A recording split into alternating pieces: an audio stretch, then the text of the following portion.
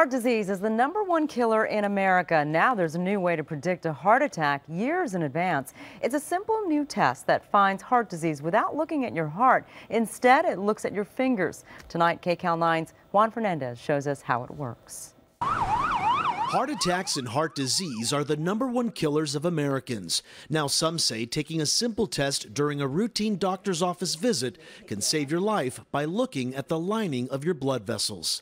Endothelial function is the bomb. That's the money. Dr. Chris Renna of Lifespan Medicine in Santa Monica says blood vessel health can be easily checked with this, the EndoPAT test. You could see endothelial dysfunction in 30-year-olds, and you could prevent a lifetime of distress and, potential misery by correcting that. Ed Murphy is being treated by a different doctor. He doesn't have any heart disease symptoms, but wants to know if he's heading down the wrong path. I think it's like time to start checking and keeping an eye on things, because I think, heard after 50, everything goes downhill. Here's how it works. During Murphy's EndoPAT test, doctors placed blood flow sensors on one finger of each hand. Then a blood pressure cuff was inflated to stop blood flow to one hand.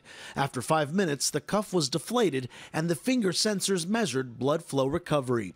In the arm without the cuff, blood flow is steady. In a normal patient, you see blood flow stop with the cuff inflated and then a rebound surge in blood flow. But during an abnormal test, blood flow only recovers to what it was before the stoppage. It is a warning sign of potential trouble in the heart. If it's not normal, then you have to do lifestyle modification, nutritional supplements, and/or medicines to help it become normal. Dr. Renna says simple lifestyle changes in weight, diet, exercise, and perhaps medication can hopefully restore normal blood vessel function and prevent a future heart attack or stroke. I'm Juan Fernandez, KCAL 9 News. There's plenty more news ahead next.